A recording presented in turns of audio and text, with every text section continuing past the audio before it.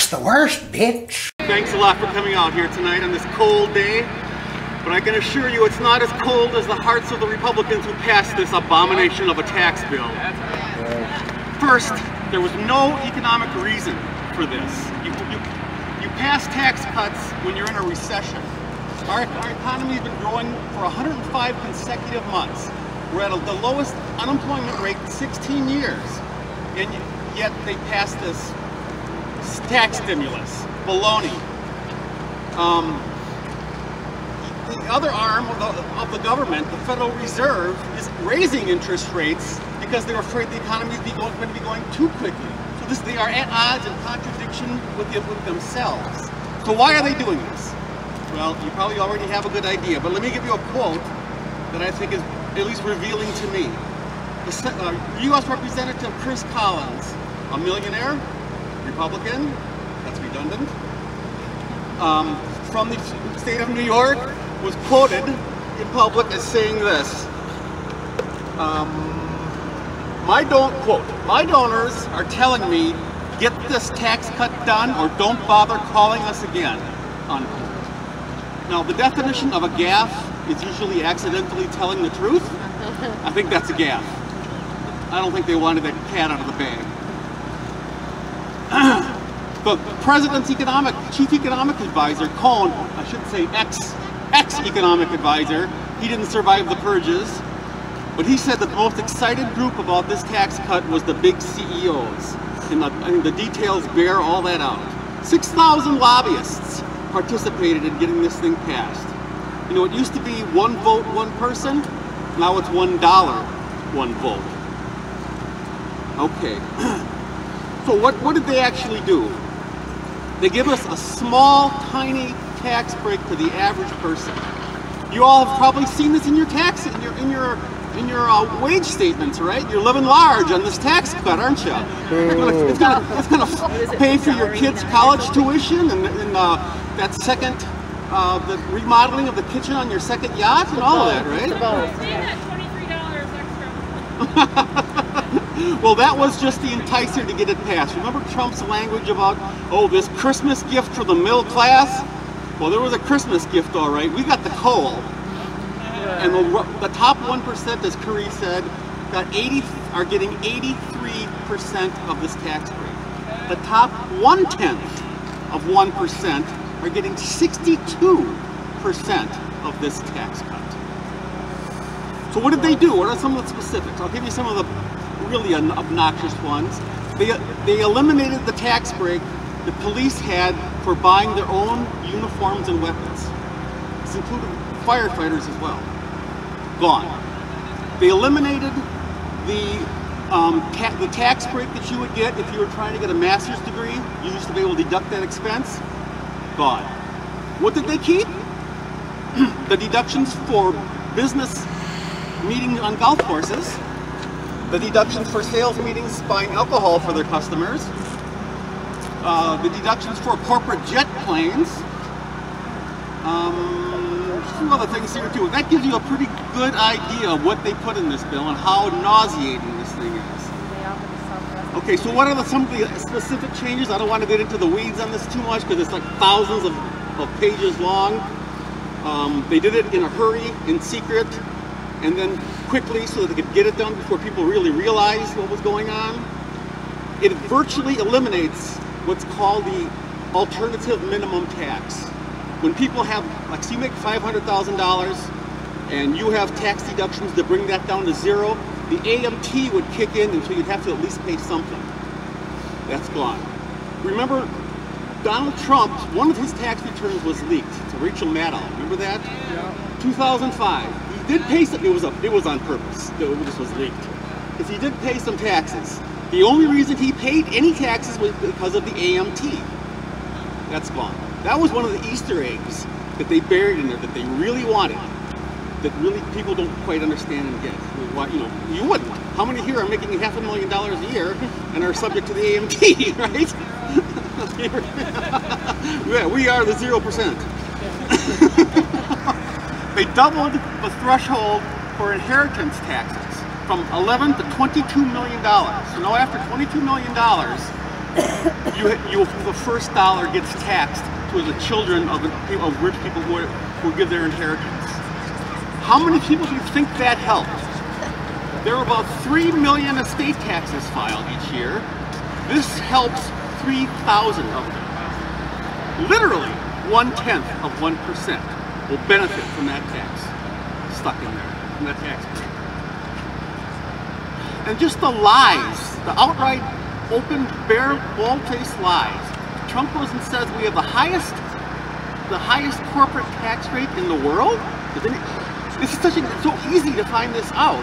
If you take the effective tax rate, and I did taxes in corporations, so I know this. You take the actual tax rate, we are slightly less than average of the developed countries. He also said that we have the highest personal income taxes in the world. Another baloney. We rank 27th out of the 30 industrialized countries in personal income taxes. So, I don't know how he can get away with this stuff in broad daylight.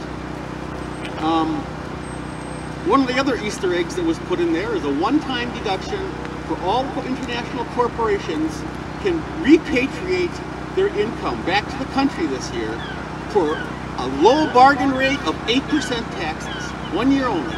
Normally that would be 20%. So this is a huge gift. And when we say corporations are benefiting, 85% of the stock is held by the top 10% of the wealthy of the population. So when we talk about corporate tax cuts or some of these individual tax cuts, we're talking about, again, the top 10 or 1% of the population. I don't want to get down to how much of the detail you want of this stuff, but Trump himself, it's hard to tell because he won't release his taxes, but Trump himself is estimated to gain $11 million this year. The Koch brothers, who spent about $150 million lobbying for this, they're estimated to gain almost $1 billion this year from this tax break, and every year going forward. So you don't have to be a financial analyst to realize that $150 million investment getting you $1 billion a year is pretty damn good. Not bad at all. Politicians may be cheap, but they are valuable in your pocket. Okay, lastly, I just want to say, what's the effect of all of this? Not the effect, but what does this say about our nation? We get to decide what kind of a country we have. What are our ideals? What are our standards? Are we going to stand for the American idea of equality of opportunity, equal protection, or are we just going to be a collection of people who want a good economy? Right now, it's the latter. This law says that we are in service to the rich, indentured to corporations, and that we value these people more than the rest of us, more than the disadvantaged and more than the disabled. I don't buy it. In my lifetime, okay, I'm old, but I was born after Woodrow Wilson, but in my lifetime, I've seen us go from not seen it, but read about us going from the most egalitarian country in the world, a model, to right now we are 107th in terms of wealth distribution. The dead last of the industrialized countries. We are actually behind Iran and Russia in wealth distribution. That's a fact. In the 1950s, we had not just a minimum wage, we had a maximum wage. Anybody if you earned more than $3.5 million a year, every dollar over that $3.5 million was taxed at 90%. And we were fine with that. This was under Eisenhower. This was about equality. And we had a robust economy at the same time. We've reversed that entirely. We're giving everything to the richest.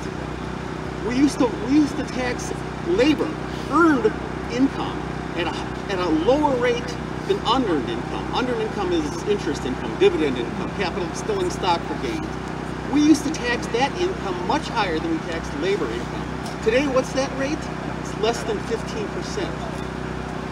And we, as laborers, are paying well into the 20s.